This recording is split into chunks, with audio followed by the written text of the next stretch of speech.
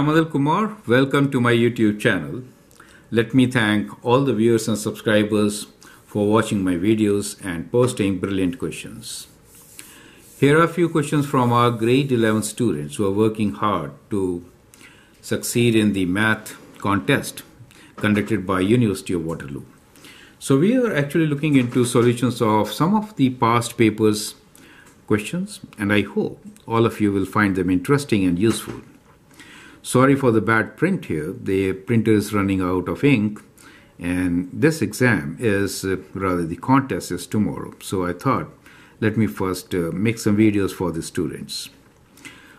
Okay, the question here is, Sylvia chose positive integers a, b, and c. So a, b, c are natural numbers. So let me write down as we read.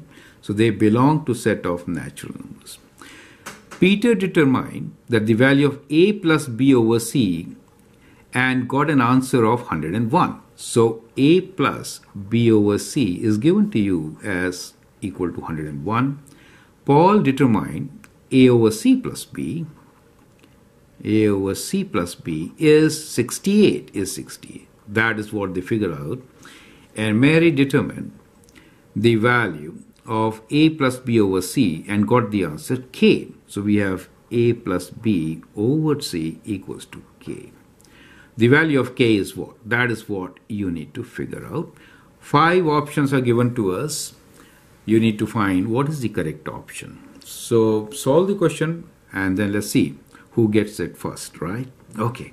I really love these types of questions which are based on numbers. And now let's see what kind of strategy we can adopt to solve this. So I hope the question is clear to you. We are given 3 sums. 2 of them are known. Third we need to find. Okay. So let's see how to work on such questions. We have a plus b over c equals to 101. And we have a over c plus b as 68. So I will just add them. So if I add them, what do I get? We get a plus b, right? And we also get these, right? So where c is common, and we have a plus b equals to, add them, 169. So a very beautiful number, 169, which is 13 square, right? Okay. So we get something like this. Now, how can we, from here, get the answer? If you look at these numbers, 13, 168, 152, 12, and 169, you could actually guess your answer at this stage. It's a multiple choice question, correct? Now, what I will do to make it obvious is that I will factor out a plus b. So let me factor out a plus b, right? So if I factor out a plus b, think like this. So we have got these terms here, right? So we have a plus b over c equals to 169. So we are factoring a plus b. So we get 1 plus 1 over c. 1 plus 1 over c equals to 169. Clear? We just factored this out. Okay.